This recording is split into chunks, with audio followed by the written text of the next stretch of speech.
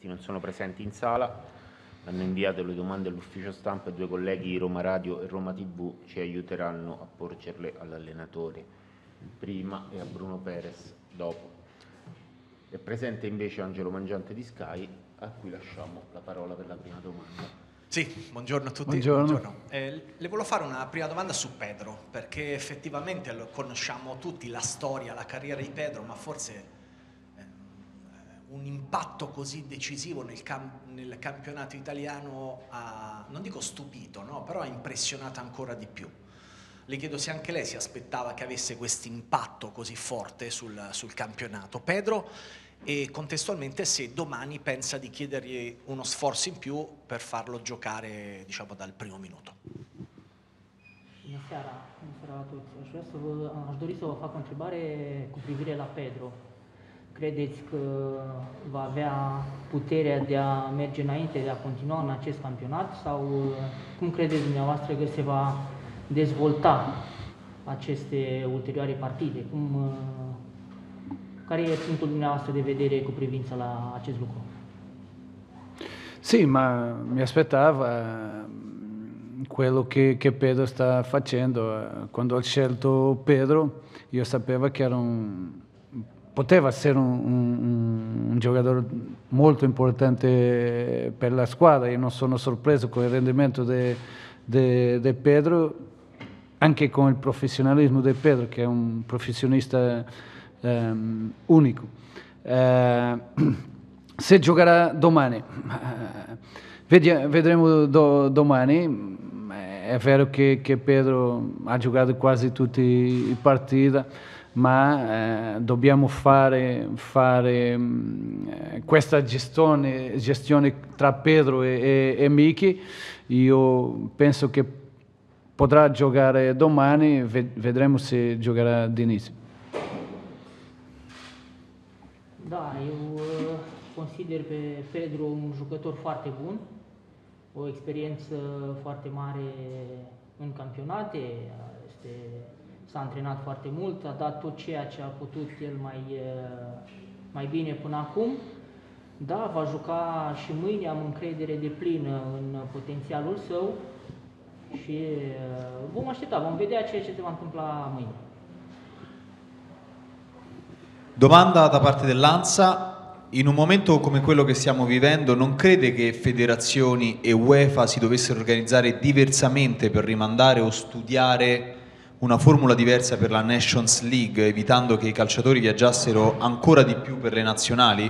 È preoccupato per la prossima sosta?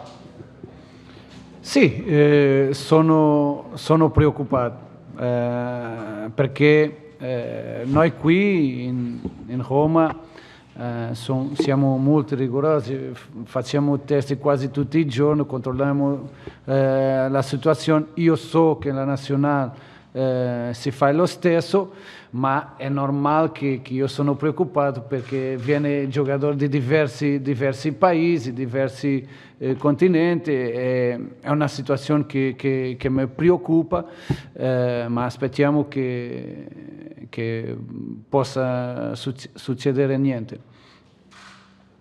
Întrebare de la ANSA. Într-un moment ca acesta, nu credeți că federații sau UEFA ar trebui să se organizeze într-un mod pentru a amâna sau a studia o formă diferită pentru Nation League, în așa fel încât să evite că jucătorii să meargă mai mult la naționale? Sunteți preocupați pentru următoarea etapă? Continui cu răspunsul.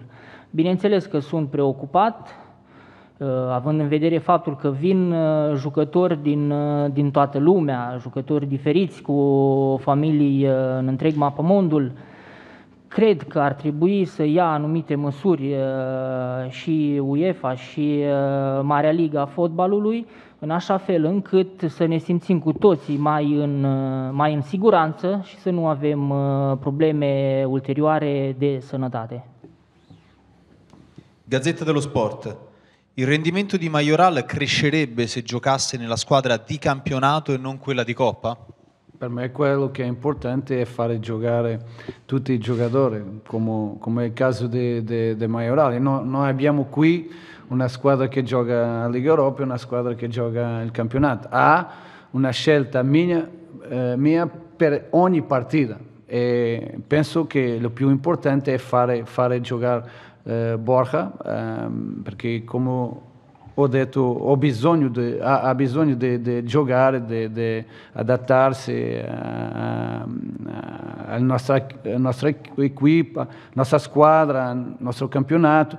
Penso che lo più importante è farlo giocare. Întrebare din partea ziarului Gazeta. Prestațiile lui Maiorar ar crește dacă ar juca în echipă de campionat și nu în etapa de cupă?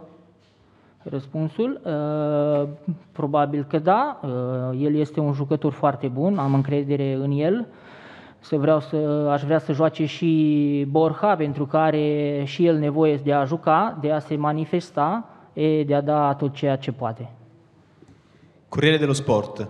Il procuratore di Pastore ha detto che Javier tornerà disponibile la prossima settimana. Quando potrà tornare in campo? Come stanno Diavarà e Calafiori? Sì, io so che Pastore ritorna la prossima settimana, vedremo come sta, che tipo di lavoro deve fare in questo momento, ma penso che lo più importante è che Pastore ritorna.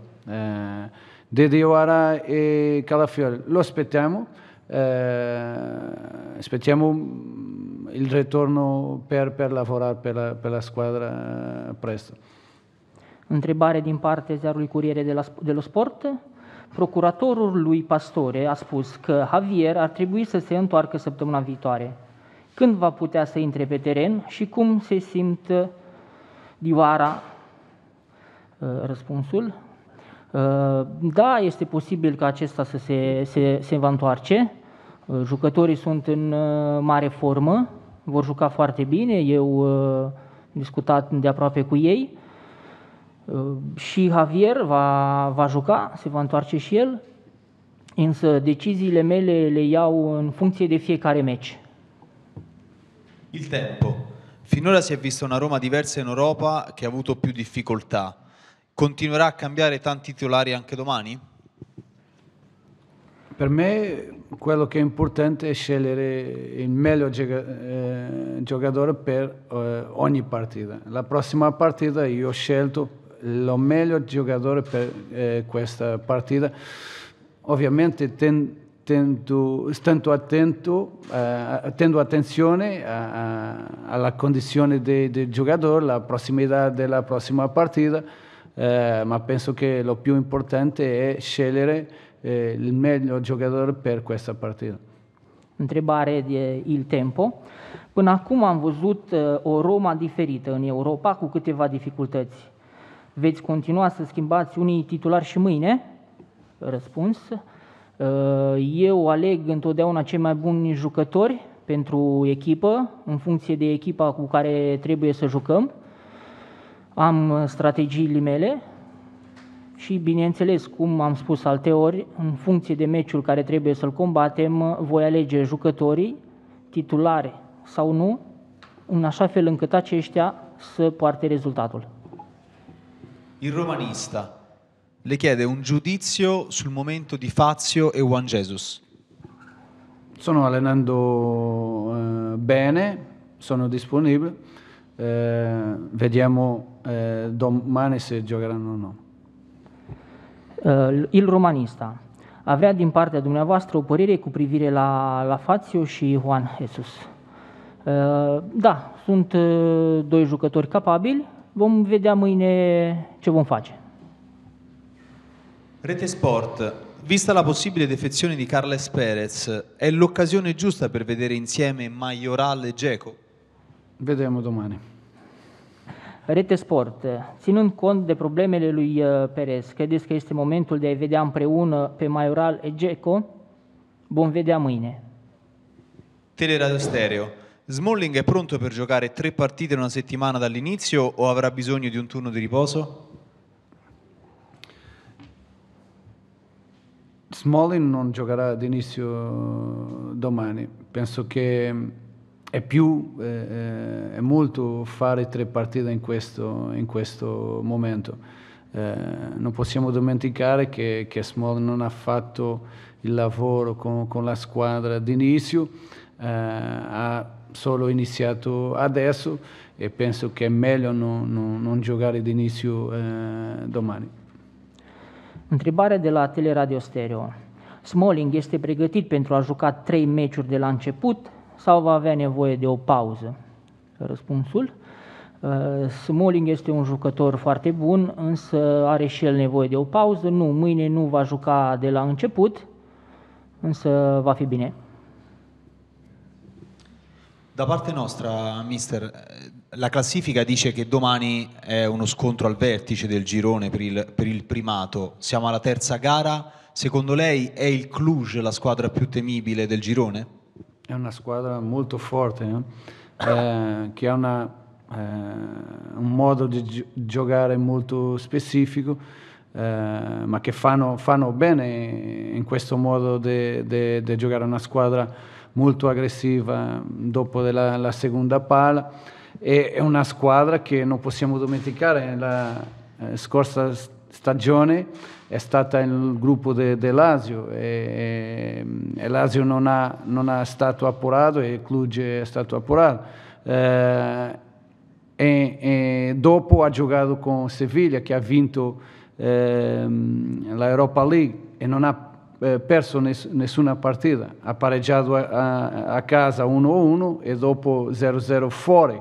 È una squadra che non perde da 15 partite, e penso che è una squadra fortissima in questo modo di giocare, è una squadra fortissima da affrontare.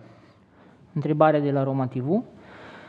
După meciurile jucate, clasifica ne arată că acesta ar fi meciul cel mai greu din grupă. Este Clujul echipa cea mai temută din această grupă? Răspunsul lui mister. Ar putea fi, Clujul este o echipă foarte puternică, are o strategie a sa de a juca și face bine a juca în acest mod, pentru că asta i-a dus în trecut foarte multe victorii. Antrenorul său este unul care vine din vechea școală. Clujul a câștigat de 15 meciuri, nu are o perdere, a avut multe egaluri și acasă și în deplasare. Și da, Clujul ar putea să ne facă probleme, însă vom da tot ceea ce putem pentru a ne apăra. Bene, le domande per il mister sono terminate. Grazie. Attendiamo Bruno Perez.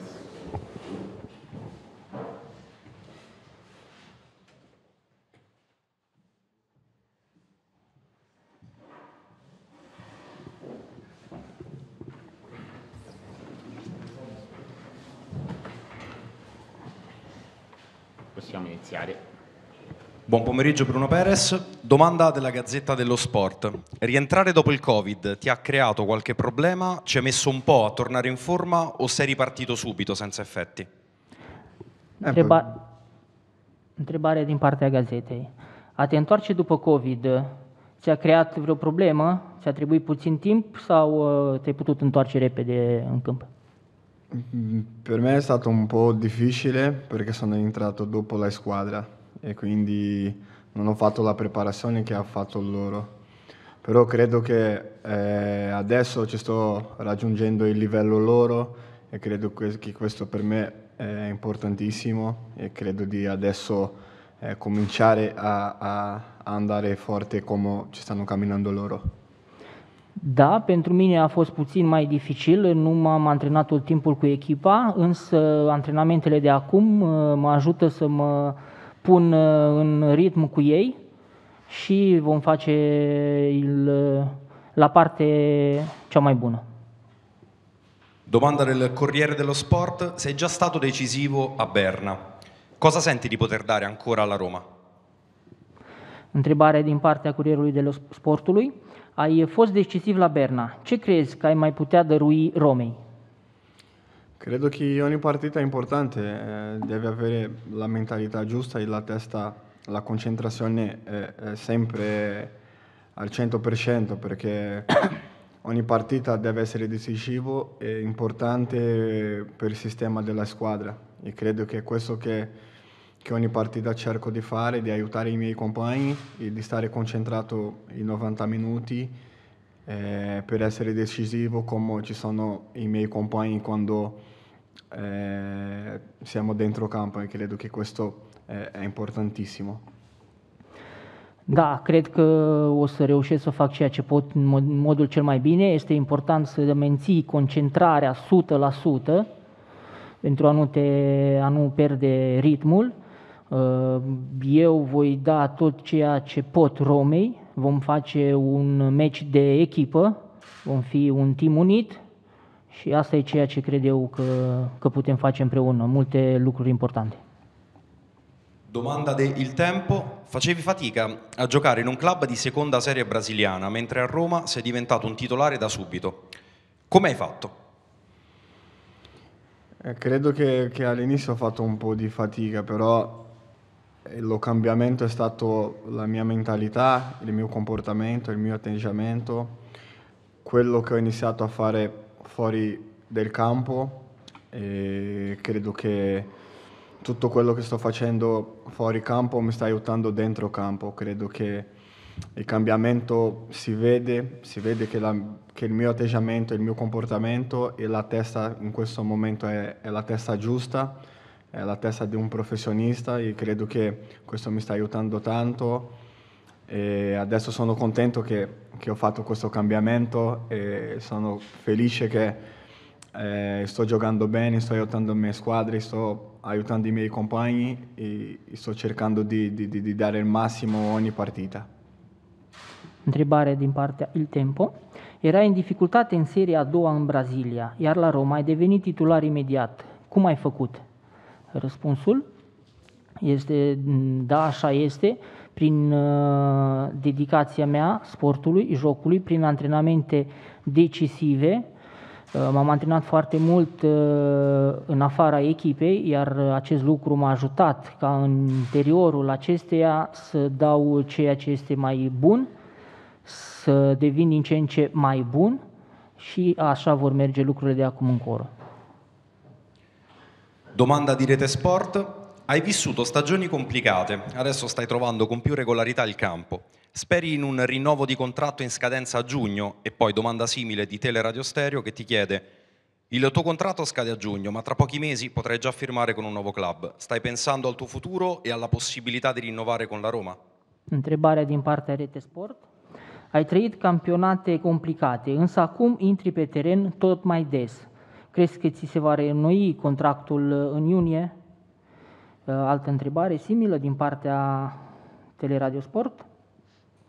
Contractul scade în iunie, dar peste puține luni ar trebui să semnezi un nou contract cu un alt club. Crezi că pe viitor ai posibilitatea de a reînnoi cu Roma? Credo che in questo momento il pensiero mio è di continuare a fare bene alla Roma, che questo è il più importante, ma ho pure la motivazione di rinnovare il mio contratto. Sto lavorando duro, sto a mettere tutto, sto cercando di fare tutte le cose per bene, perché è una cosa che lo voglio, ma in questo momento sto lavorando duro per cercare di fare le cose bene e meritare questo rinnovo. Quindi credo che il lavoro in questo momento è il più importante e sono sicuro che se le cose dentro campo vanno bene, sicuramente fuori campo le cose succedono al bene. Então, sono fiducioso e sicuro che alla fine saremo tutti felici per tutto quello che succederà nel futuro. Da, eu joc, îmi dau silința de a juca foarte bine. Deocamdată mă gândesc doar la faptul de a da tot ceea ce pot pentru Roma și, bineînțeles, sper în reînnoirea contractului, mă dedic și fac tot ceea ce îmi stă în cuvință pentru a obține acest lucru. Domanda di Roma Radio. Ti trovi più a tuo agio con la difesa a 3 o a 4? Cosa cambia per te? Guarda, la differenza è che quando giochiamo a 3 riesco a stare più avanti e a sfruttare della mia caratteristica che è offensiva, no? E quando giochiamo a 4 deve essere più basso, deve difendere di più, ma sono due moduli che ho giocato già, tanto a 3 quanto a 4, quindi tutte e due per me non è che fanno tanta differenza, è che uno mi possa approfittare di più delle mie caratteristiche giocando a 3, che riesco a stare più vicino all'attaccante, ai centrocampisti, e giocando a 4 deve sapere il momento giusto di andare avanti, quindi deve leggere la situazione, la giocata e deve essere intelligente abbastanza da chiudere, da fare diagonali, quindi per me non c'è tanta differenza perché ho giocato già a tutti e due i moduli, quindi non è che è così diverso. Întrebarea de la Radio Roma. Te găsești mai bine cu o apărare a 3, în 3 sau în 4? Răspunsul este da, probabil mă găsesc mai bine cu apărarea a 3, încât sunt un jucător agresiv, însă am jucat și cu apărare în 3 și în 4, cunosc ambele situații, mă adaptez, nu-mi creez probleme și merg tot timpul înainte pentru a obține rezultatul. Grazie a tutti. Grazie. Grazie.